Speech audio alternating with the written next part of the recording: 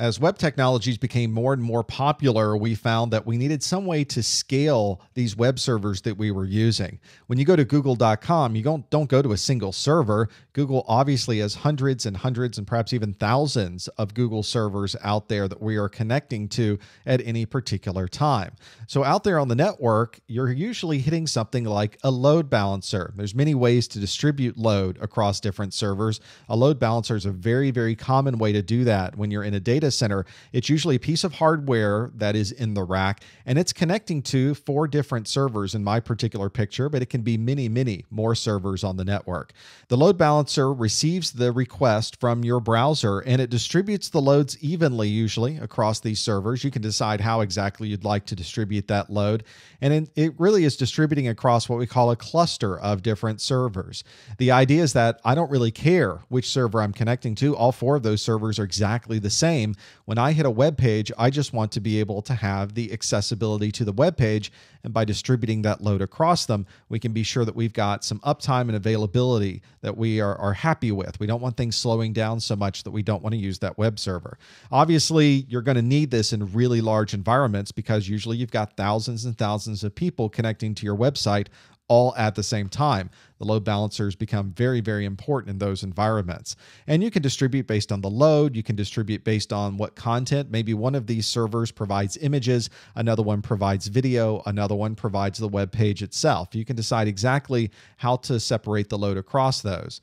This creates a little bit of a security challenge for us because you have all of these people coming into the load balancer, and you want to be sure that it's being distributed across all those servers. Are all of the servers updated with the latest security patches? Are there vulnerabilities that have not been addressed on the different servers? They are different machines, so it becomes very important that you keep all of them updated to the latest security patches. And of course, you want to be sure there's no security issues by using the load balancer itself. If somebody was to find an exploit that would manipulate how the load balancer worked, it could essentially send the data somewhere else other than your web server, and you certainly don't want that to happen either. Another very common security technology that we use to protect our end users from bad things on the internet is a proxy. A proxy is a server or series of servers that's designed to sit right in the middle of your users and the big bad internet. And its job is to take any request the user's sending out to a web server and stop it, and then send the request on its behalf. So what will happen is you'll be on your machine, you'll need to go to Google, and you'll send your request, and instead of it getting out to Google, your proxy server is sitting in the middle and says, wait, hold on, before you can go to Google, I'm going to stop you right there, and I'm going to find out what you need and ask Google myself. And the proxy server makes the request to Google and receives the response. The proxy server then looks through the data and makes sure there's nothing bad inside of there. There's no malware, there's no viruses. Usually make sure that the user is even allowed to use Google itself. And if it likes the results, it will then send the answer back down to the end user. So it's an extra step between you and the internet. And there's some performance requirements there. Obviously, sitting in the middle and stopping everybody's internet connection requires that proxy server be pretty beefy, able to handle a lot of different connections and a lot of bandwidth going across the internet. Proxy servers are also very useful for caching. If I'm going to a website and I'm downloading a big file and the next person on the internet does exactly the same thing, the proxy servers are often configured to cache information. And so if they see a second request come through, they can simply send that information directly to the second user, and they don't have to make that request back to the internet. And therefore, the results are getting a lot faster to the end users, and there's a lot of bandwidth we also did not have to use to go out to the internet. So some nice performance increases if the proxy server is doing caching.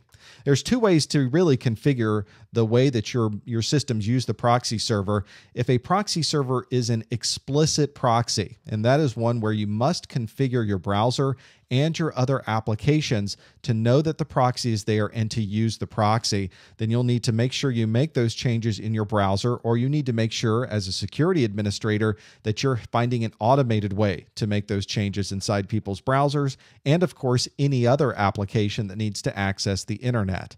There's also another type of proxy you can choose to use called a transparent proxy. That means you don't have to configure anything for your end users. You don't have to change any of the settings in your browser. You don't have to change settings on your third-party apps.